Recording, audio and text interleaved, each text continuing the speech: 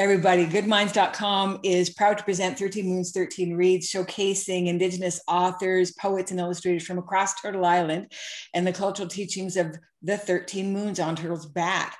I am your host each month, each moon. My name is Janet Rogers. I'm Mohawk Tuscarora from Six Nations of the Grand River, where I live and work, and I'm a writer myself and a new publisher with the Oji-Cree publishing label. And I'm really excited to be chatting with our special guest for the September Moon, multidisciplinary artist Casey Adams. Casey is a Winnipeg-based artist who graduated from Concordia University with a BFA in studio arts. She has had several solo exhibitions, group exhibitions, and was included in the Photo Quai. I'm going to ask if that's correct.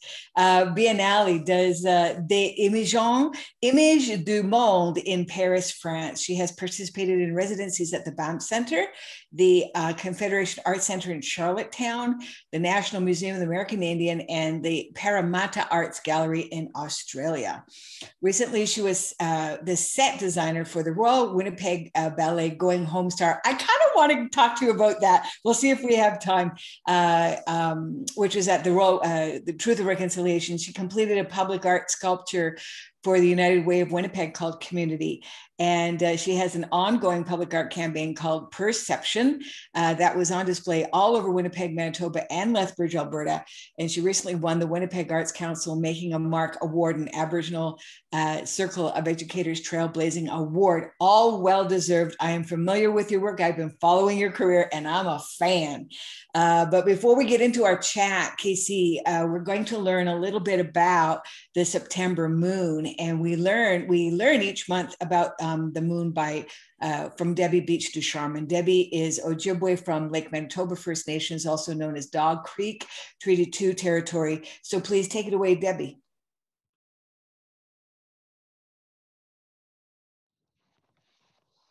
So the next teaching is the 9th moon of the calendar. And in Anishinaabemowin, we call this moon Dagwaagi Giizis, which means the fall moon. And the fall moon is the time of change in our community, because you see lots of changes around, including Mother Earth's hair, which turns color, all the different beautiful colors of red, yellow, orange, and brown. And this is an indication that change is coming, and creation prepares us to endure the upcoming season of the winter. And this is a time in preparation, because all the things that we celebrated from the spring during the summer goes to sleep at this time. And so the long winter we're prepared for, and it's a long sleep that takes care of the earth and prepares us for the change that's to occur. Miigwech.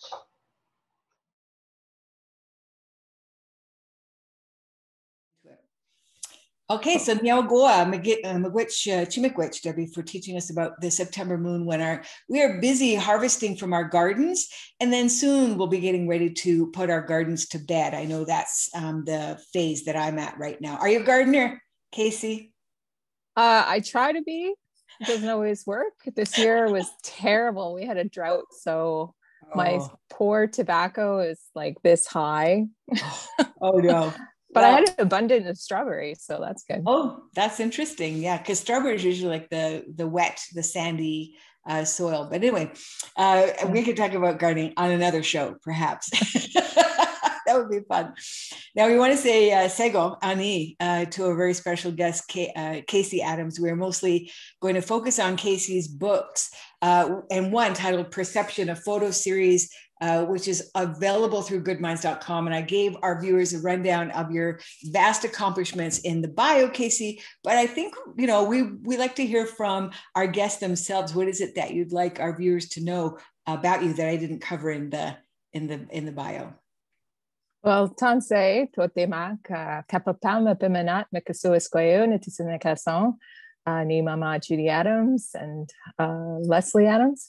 I said hello in Cree. My Cree name is Flying Overhead in Circles Eagle Woman, and I come from my mother, Judy Adams, and I also, who's from Fisher River Cree Nation here in Manitoba, Treaty 5. And my father's family comes from Treaty 1 territory. He is Anishinaabe, Cree, and English, which is where I get my British side and the Adams name. Okay.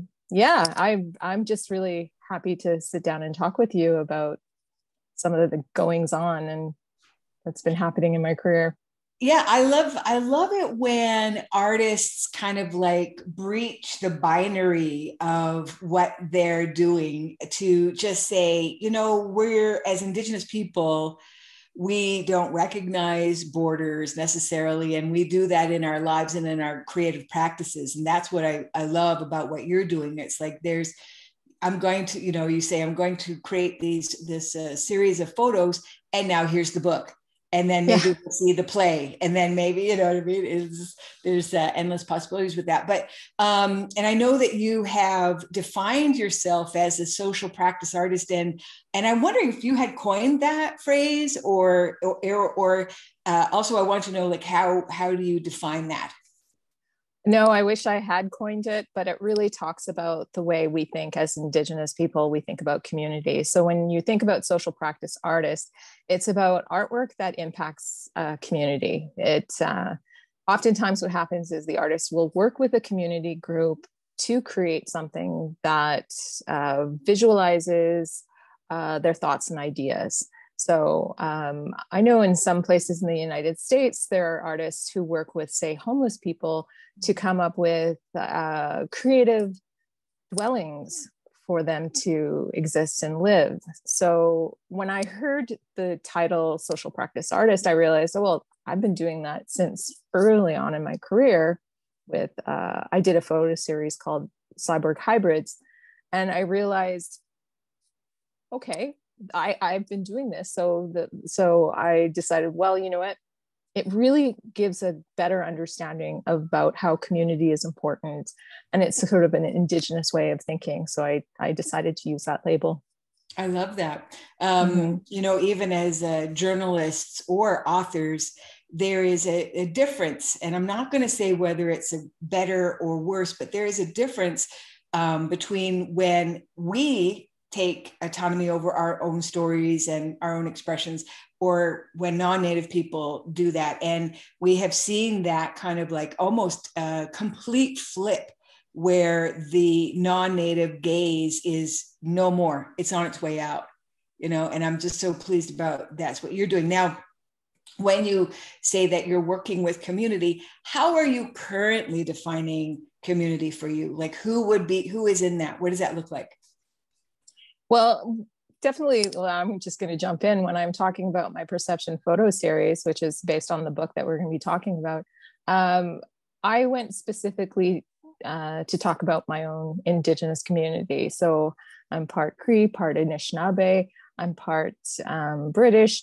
And so when I basically took the initiative to combat racism and discrimination that was happening in my community, I decided, okay, I need to give my community a voice, and I need them to be able to share how they perceive themselves as opposed to how media perceives them. So that's one of the reasons why I created that piece in the first place, is so that I could give them a voice.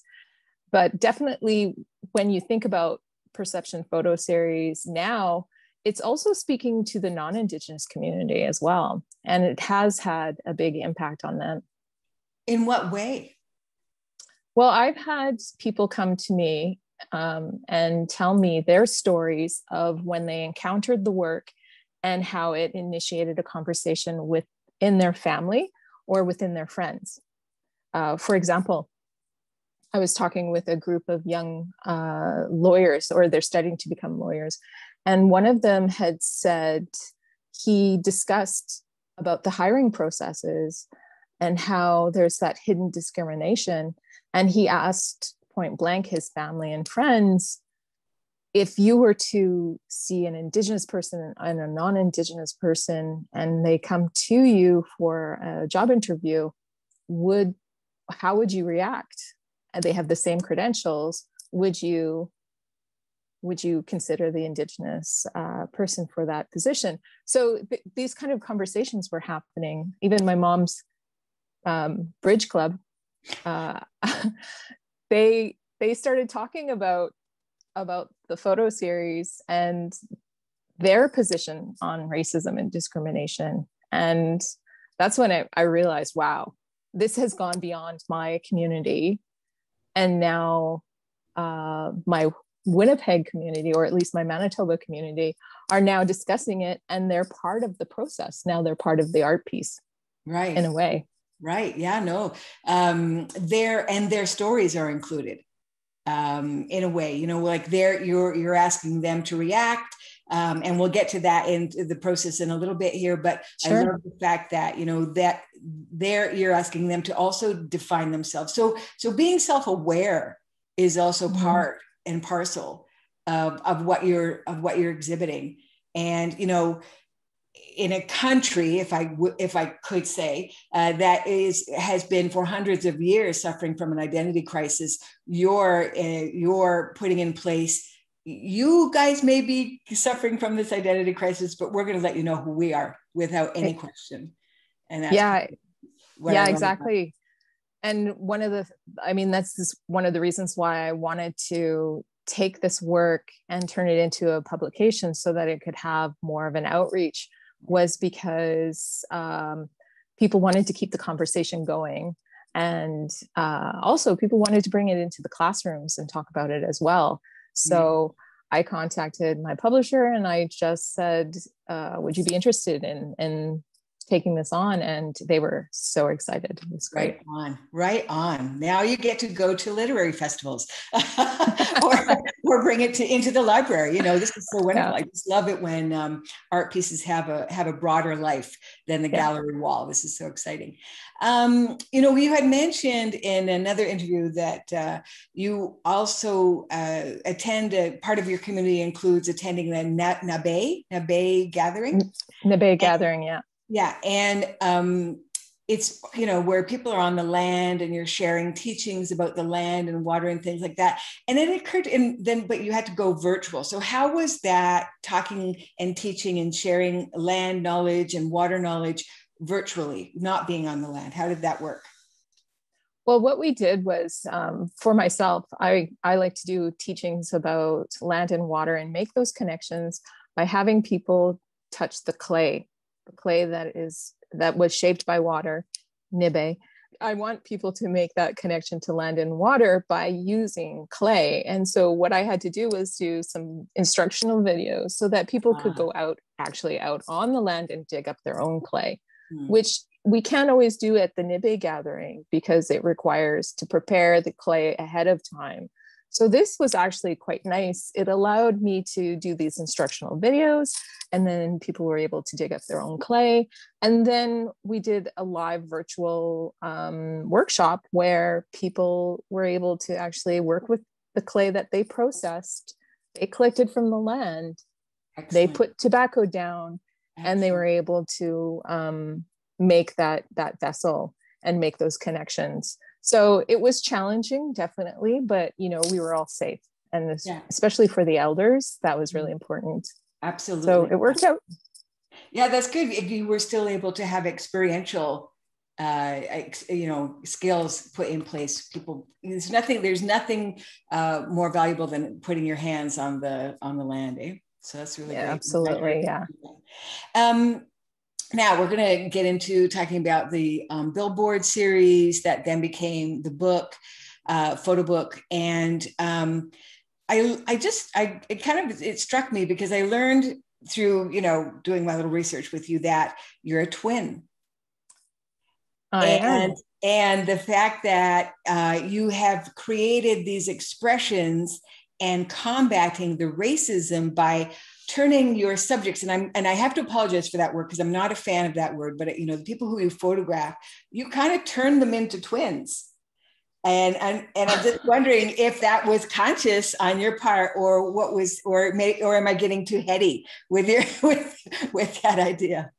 Well, you know what? I'm glad you actually said that, because all of my work is in relationship with my twin. So all of my art creations has everything to do with walking the world with another person beside me. Mm-hmm. So my being in the womb together, coming out together, sleeping together, you know, we would rock our cribs together so that we could help each other into each other's cribs. My parents couldn't separate us. And so I look back at my work and I realized that, yeah, a lot of my work is about walking a pathway with another person, and that being my twin. And so I hadn't put that together, but it doesn't surprise me at all that I, in some way, created a twin piece.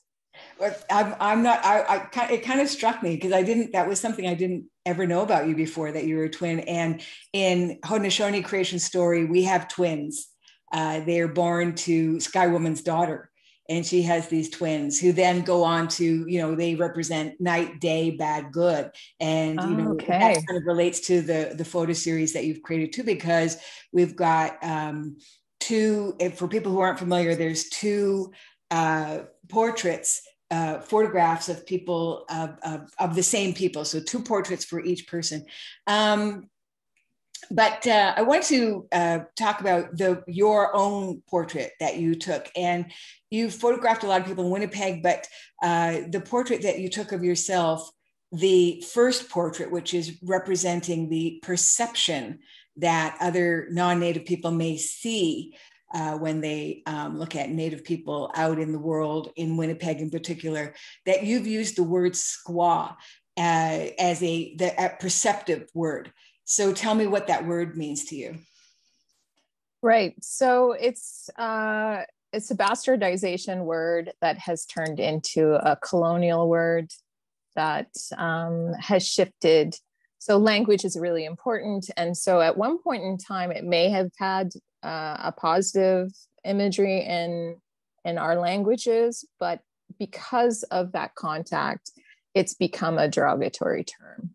So, I mean, I've heard people argue, mostly non-Indigenous people telling us, but it was originally your word, take ownership of it. Well, no, it's changed. And so the word has become a derogatory word that you would say towards a woman. And so when I think about that word, I'm not going to own it. Right. Instead, I'm going to show it for what it is. And it's a hurtful word. Yeah. As far as I'm concerned. Yeah. Yeah. And that's how we can own it. We can own it by rejecting it. You know, don't tell me how to use my words. Right. Kind of thing, right. And then the second portrait, and I'm still with your portrait, your self-portraits. The second portrait, you have spelled out to the viewer that, you know, you're Oji-Cree, that you're a wife and you're a mother.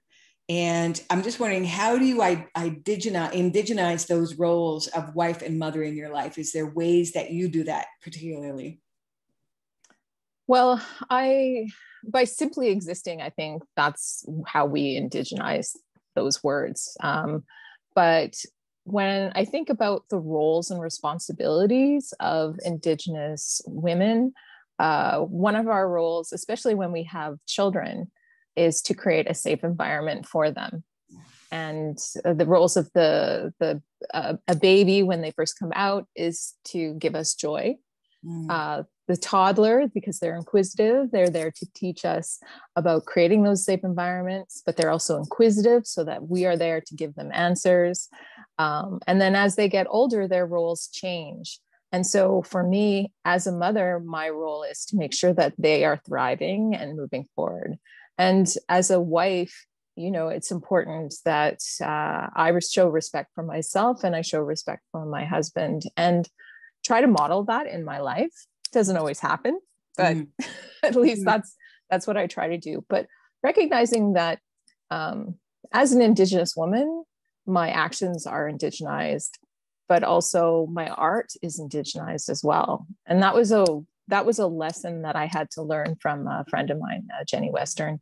She was like, well, yeah, you don't necessarily make work like the Woodland School, but that doesn't mean your art's not Indigenous. Yes. And so recognizing that and taking that teaching and that lesson, I realized, oh yeah, okay.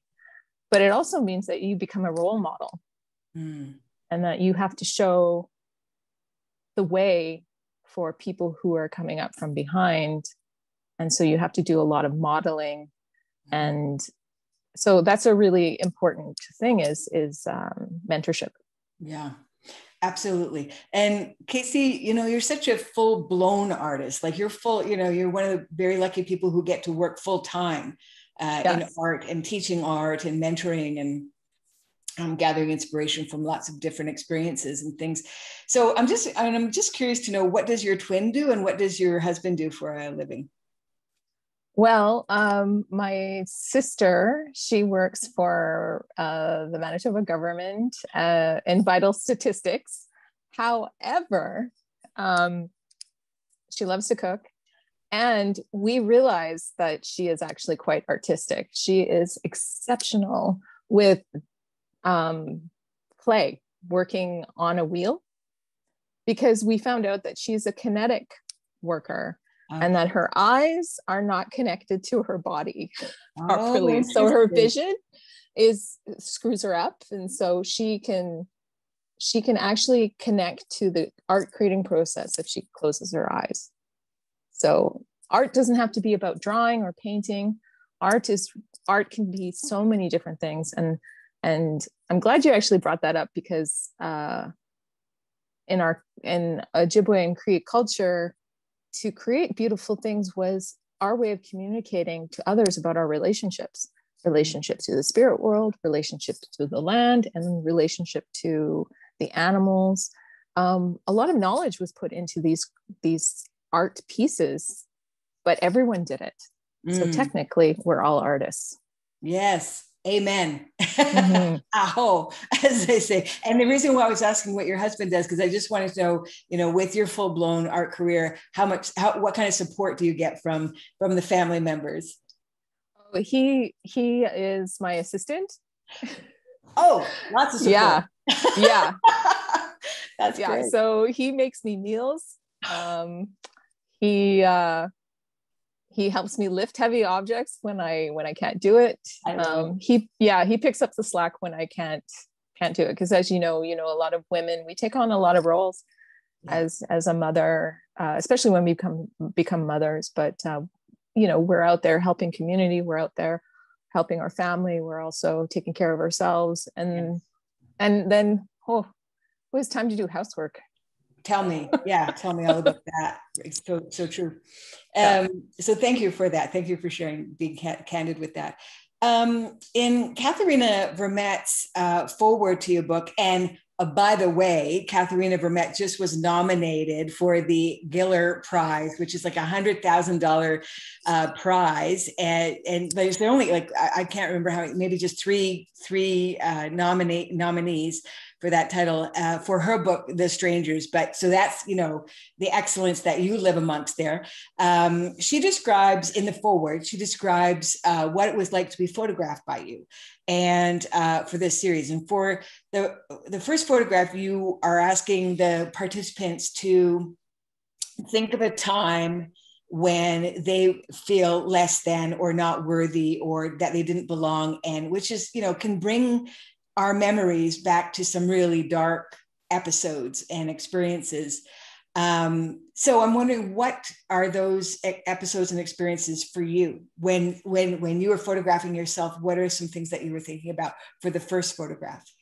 Right. Well, I'll actually tell you about what I did with my mother. My mother, I had taken several photographs at this point in time, and my mom came up to me and said, I would be willing to be a part of this photo series if you're interested. And this is from my mom who grew up ashamed of her culture and didn't grow up with her culture. Her grandmother would speak Cree, but she didn't want to teach her because she knew the implications would be bad. So my mom has been very tentative about learning about her culture. And so I said, okay, great, Mom, I'll take your photo, look into the lens. I'm going to say something to you. I want you to just keep staring into the lens, and I want you to just hear my words. I don't want you to act. I just want to hear you to hear my words. And so I started telling her, I said, okay, well, I want you to think about when you were little and kids called you a dirty little Indian. And then next thing you know, her eyes started to weep. Her eyes filled up with tears. And I took, I think, maybe 4 photographs. And then I had to console her. And it was really heartbreaking because that was my process, was to say something hard that they've personally experienced. And I would get the reaction. And I did not expect to see my grown mother cry over those little words. And so it took us a while to get her back to feeling good. And I would often say, well, think about the first time you made out with your husband. She just kind of gave me a grimace. And so that didn't work. Usually people laugh and start smiling. So I had to say, well, think about the first time that you held your first grandchild in your arms, which was my niece, Jody, my twin sister's daughter. And suddenly the look that you see in her photograph, which we'll put up for everyone to see. That's her honest reactions. And I have to say, with everyone else, it was the same. It was harder for me though, because I knew what I was doing. Right. Yeah. But still that makes the cover, and look at that. Oh my goodness. And then there you are at the back. Yeah. So, you must have been thinking about some heavy, heavy stuff. And that's fine. To have as long as there's like a little safety net there. Where did you find, and then maybe that brings us to talk about the protocol that you had discovered in the process. And again, I love just how organic the process of this series is, because you were allowing the process to teach you. You didn't go in with these ideas and these methodologies and things.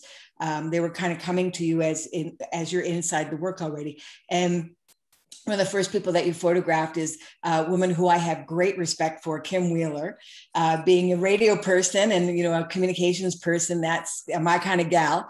And Kim has alluded to the fact that she has some roots here on Six Nations. So yay, Haudenosaunee. But what a dynamic woman. And person to have there in Winnipeg. You guys are so lucky to have her over there.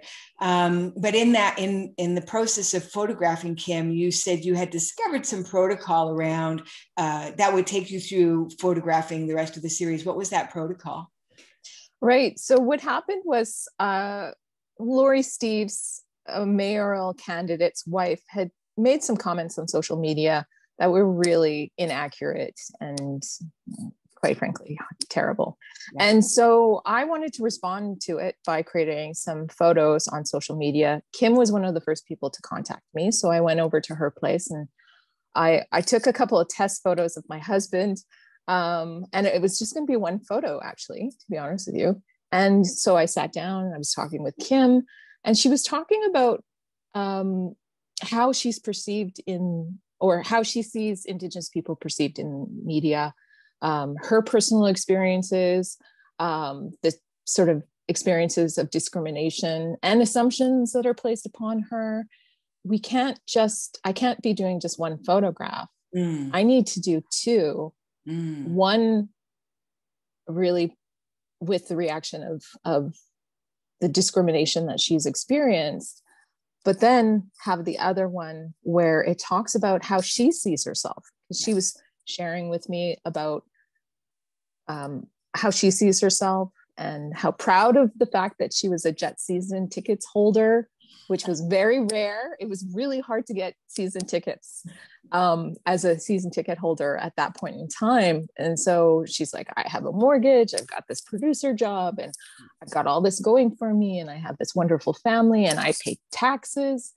And yet, when people look at me, they have this different perception. So just through talking with her, I was able to work out, okay, this is going to become a 2-image photograph, and we're going to do it this way. So it was really, I credit her so much to birth of perception.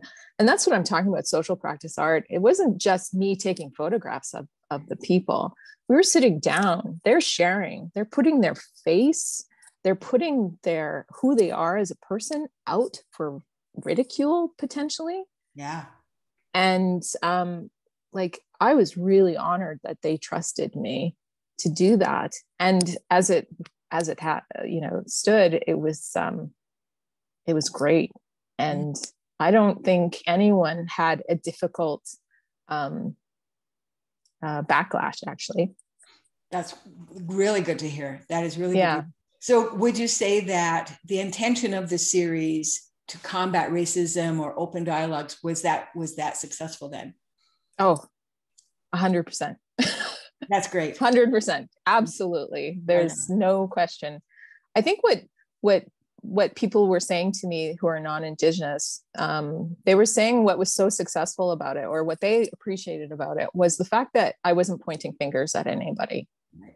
So it allowed them to be in a safe space where they can address their own biases. And they were able to look at it and also look into the eyes of the people that I was photographing, because a lot of these images were big, giant posters, right?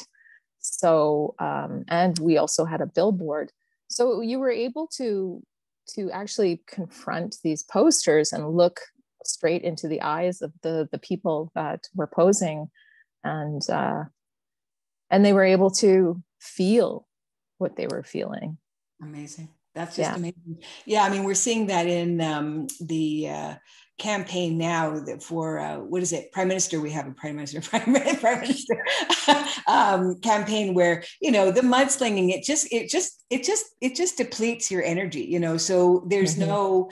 I find it kind of anti-progressive or what have you, just to take that road. So the way that you're presenting this work, putting the face right in front of the face, it's like getting in your face, but we're not telling you how to react. You can react how you need to react. And this is just wonderful. Casey, what's next for you? Well, actually, I just started a master's program in curatorial studies at the University of Winnipeg. So I'm doing that. Yes. That's so great. And I just completed a public art sculpture at the Forks, which is exciting. I have another one that I co-created with Val Vint and Jamie Isaac. We did a giant kneeling pregnant mom called Ni Mama, and she faces the east. She faces Nibe, the water. And she represents all of our mother, and the importance of taking care of Mother Earth and taking care of our mother to make sure that the next 7 generations have a good quality of life and healthy drinking water. Yeah, that's, again, speaking of campaigns, yes, indeed.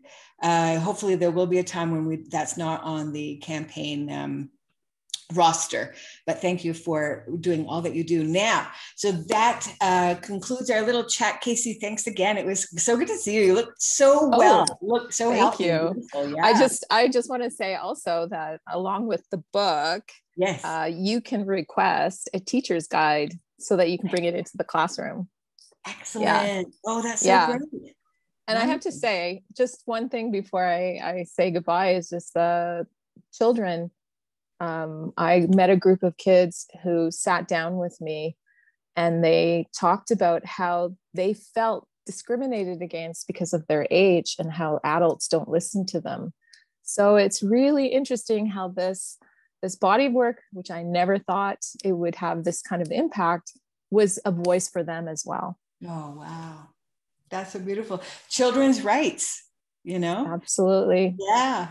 I remember becoming aware of children's rights the same time I was becoming aware of women's rights, because I was raised by a feminist, and so the children's rights was parallel to what was happening there. So this is wonderful to hear that that's come back And it's in the consciousness of these young people. That's exciting. Yeah, That's it's so really exciting. great. So we're going to say once again, Nyawagoa. Thank you, Chimagwich. Really appreciate you taking the time to speak with us at Good Minds. And as we say goodbye, we're going to remind you that if you're interested in purchasing any of our books, please contact goodminds.com and use the promo code 13 Moons 13 Reads at checkout to receive free shipping on your next order. And that's going to save you a whole bunch of money. Remember to order all your Indigenous books at goodminds.com because their selection and collection is vast. And we thank you for supporting Indigenous-owned businesses. And thanks for tuning in. Make sure that you subscribe to Good Minds YouTube channel, hit the like button and follow us, and on the Facebook and on the Twitters, all the social medias, and make a comment on the this YouTube episode, and you could win a free copy of Casey Adams' book, which is Perception, a photo series. That could be yours if you make a comment. So thanks so much for tuning in this September moon, and join us again for October moon coming up in another month. And we'll let you know who we're going to be chatting with next. And Casey Nyawagoa, thank you so much again. Take care. Ego Sunny. Okay.